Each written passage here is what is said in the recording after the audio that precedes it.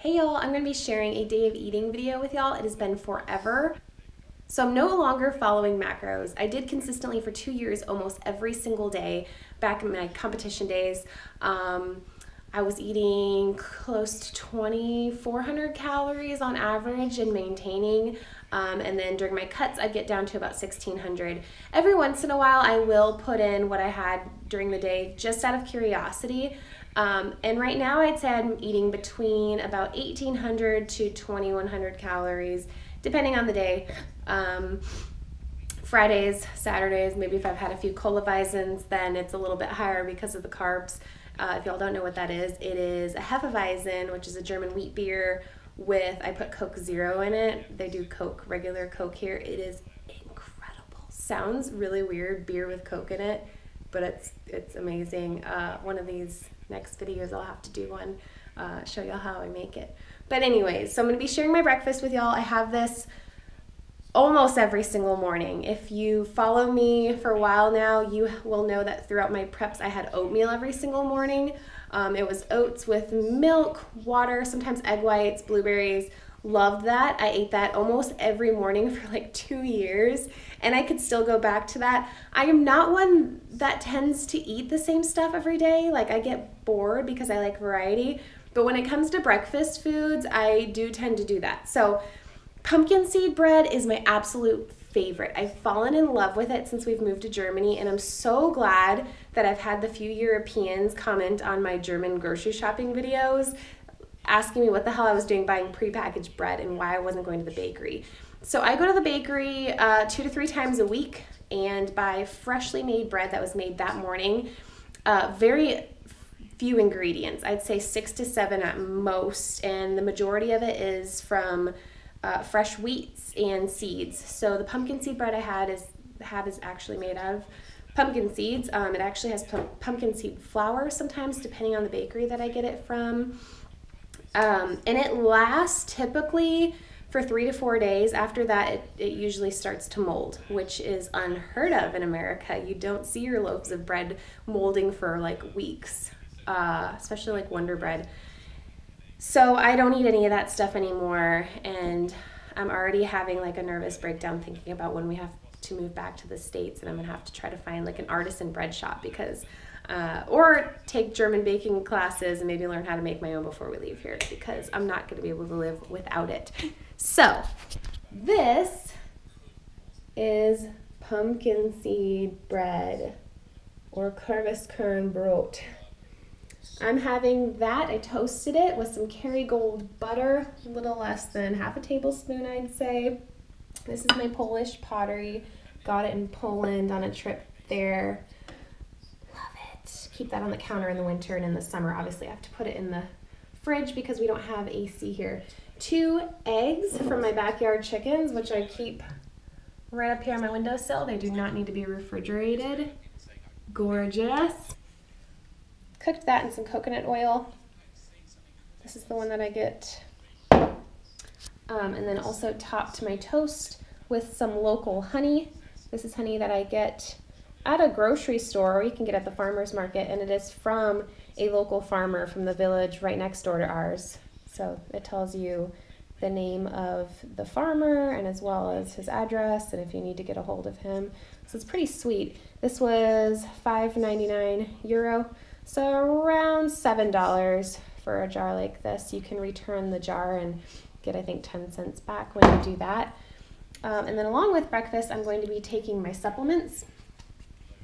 So I just started taking this Thorne brand Stress B Complex vitamin. So it has thiamine, riboflavin, niacin, vitamin B6, vitamin B12, biotin, and yeah, vitamin D3. I take 2 capsules of this, so 2,000 isometric units.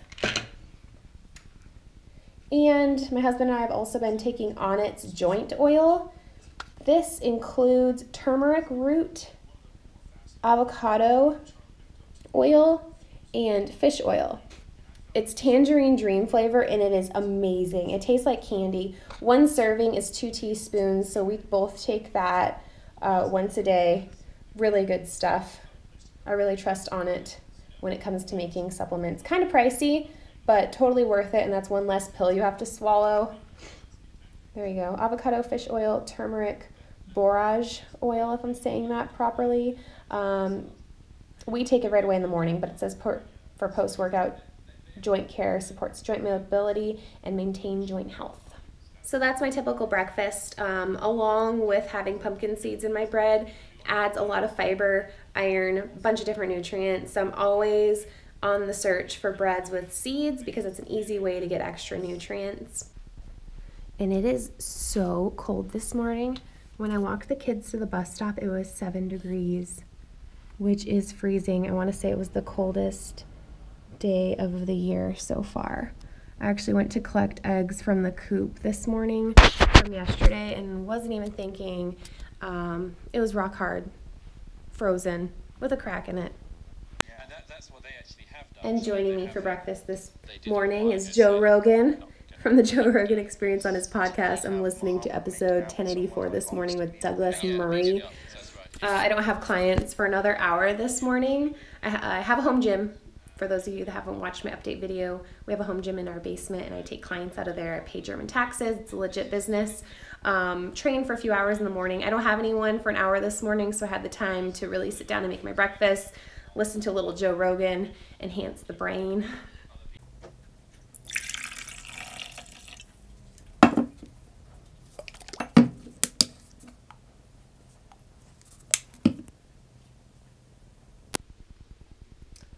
For a little snack today and pick me up before lunch, I'm having some cold brew coffee that my husband made a few days ago that we keep in the fridge with some MCT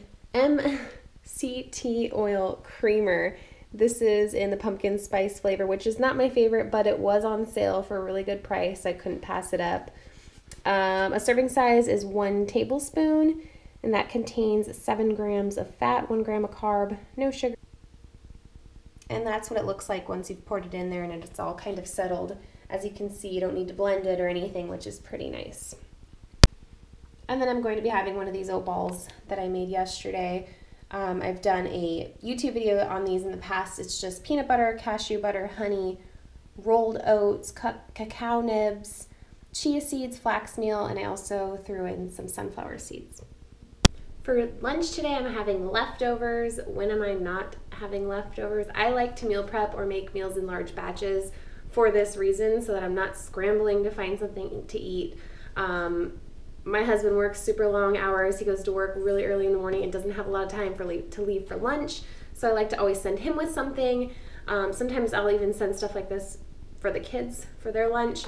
So this is a potato and chickpea Indian style curry that I made earlier in the week in a giant pot. I did some for my meal prep clients, and then I also made extra for ourselves.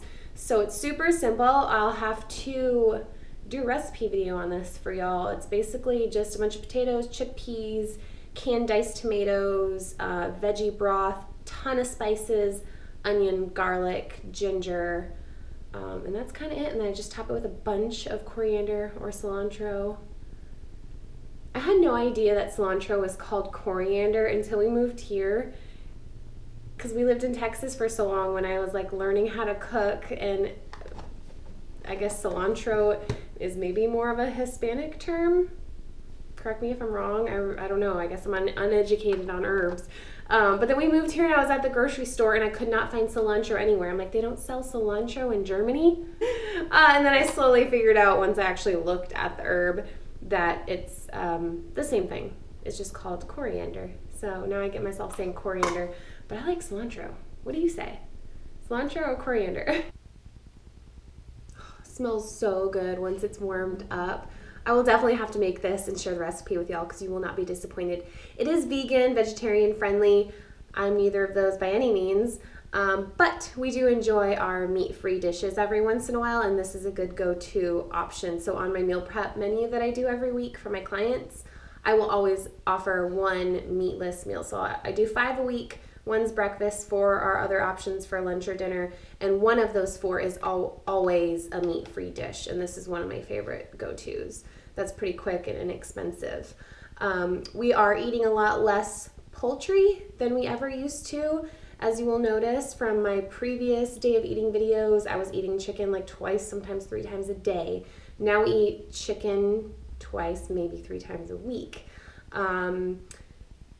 We can't find a good source of organic, sustainably raised chicken at a good price around here. And beef you can, so we eat a lot more beef. We also eat venison here. Deer meat is pretty easy to come across. Pork, sometimes we can find organic, or we get the hookups from a local farmer here. So for dinner tonight, we're actually going to be having some organic steaks that we bought at the farmer's market this weekend. Kind of pricey, about 10 bucks a piece for a piece of steak, but organic, sustainably raised, humanely raised. We met the farmer, we talked to him. He talked about how much land he has, how his animals are taken care of from birth, without antibiotics or steroids, how much free range they have to just live on their entire life and be happy. And we feel really connected to these farmers and are so happy to support them and pay a little bit extra to know that the animals lived a good life and that they ate the best and they were healthy, and that they can help nurture us and make us healthier people, and as well as the earth. So it's about 5 o'clock in the afternoon, just got back from our dog's hydrotherapy appointment, and I'm going to be making a smoothie that I have every single day before dinner tonight. So I start with about a cup of organic coconut water, unsweetened with anything else. I'm going to put a scoop of this Garden of Life organic protein powder and vanilla.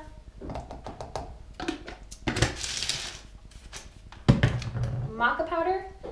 Right now I'm using about 2 teaspoons. When you start with this, it does have a very strong taste, and it's known to also sometimes make you a little nauseous at first, so I would start small. That's what it looks like, about a half teaspoon, then move up to 1, and then once your body can tolerate it, I think 2 is about your average serving size from what I've found online. IIFYM green juice. There's a bunch of different discount codes online for this. We buy it online. The more you purchase at one time, the cheaper they are. So we get the 3-pack and use I'll have to find the discount code that we use and link it down at the bottom. So a scoop of the IIFYM green juice, which includes wheatgrass, horseradish, tree leaf, spirulina, chlorella, matcha green tea, and then it also has ashwagandha, red beet, and turmeric. So these are all things that are already included in here that you don't need to use, buy a whole bunch of ingredients and take up a bunch of space in your cabinets. This is all you need. Green juice is awesome. Love it. It does taste a little strong at first, so maybe you can start with half a scoop and get your taste buds used to it. That's what I put in the kids' smoothie, is just half a scoop of this because it is pretty strong. Broccoli sprouts, I've done a video on these in the past. This has sprouted a few days ago, and I keep it in the refrigerator now. And you want to use it within a few days, and if you're not going to use them within a few days, you need to freeze them. So I put a good size handful of those in there. They do have a slight peppery taste almost to them, if that's how you want to describe them. So they're great on like salads and stuff, but in the smoothie you can't really taste them much. Some organic raspberries, about maybe a quarter of a cup. I don't really measure anything. Strawberries, I put 2 or 3 frozen ones in there. Blueberries, about a quarter a cup of those, or a little more. Blueberries are super good for you. And berries are really low in sugar compared to bananas, kiwis, mangoes, and tropical fruits like that. I'm also going to be putting some spinach. So lower in sugar also means lower in carbs. I'm going to use the rest of the spinach I've got in this bag. So you've got your greens and your fruits all in one. I have the Ninja food blender. This is I'm not sure which one this is, but it came with 2 of these single serving cups that are super convenient. So you just twist that on. It's an American appliance, 120 volts. So we have to plug it into this lovely ginormous transformer over here and plug that in to the wall, which is then plugged in. The blender is then plugged in to the box, so then we can use our appliances overseas. So then I'm just gonna mix that for about a minute. There you have it. Super nutritious smoothie that you can make very inexpensive at home. Something like this would be like $7 or $8 in a health food store. So I drink this every single day. I'm going to make the kids one also, but I add a banana to theirs just to add extra sweetness because the broccoli sprouts and Organifi do have a slight bitter taste. The Organifi I find has a lemony minty taste because they add those flavors. Those are other organic ingredients that they add. Lemon flavor, orange flavor, and mint, and then also monk fruit. So I feel like that's why it has kind of that flavor to it, and they definitely pick it out when I first started adding it to their smoothies. For dinner tonight, we're having these incredible looking steaks that I mentioned earlier today that we got from a local farmer that's about 45 minutes away from here. We got them at the farmer's market. They were €17 and 64 cents, so around $20 for the two of them. Doug's Farm, for those of you that might be local watching this, in Odenbach. If you want to look him up, I know he has a Facebook page and a website as well. The kids have been begging for macaroni. I have not bought boxed macaroni in months. So I agreed to let them buy some the last time we were at the commissary. So we're going to be having macaroni and cheese. And I also picked up this cauliflower at the farmer's market, and I'm going to be doing a roasted Parmesan garlic cauliflower.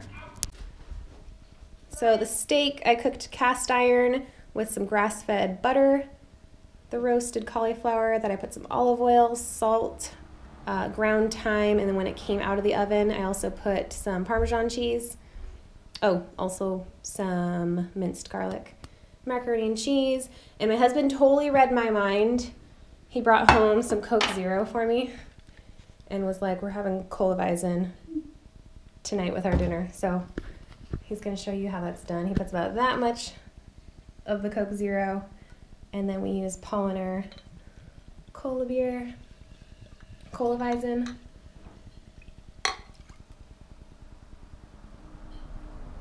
So good, especially in the summer. Super refreshing. Ta-da!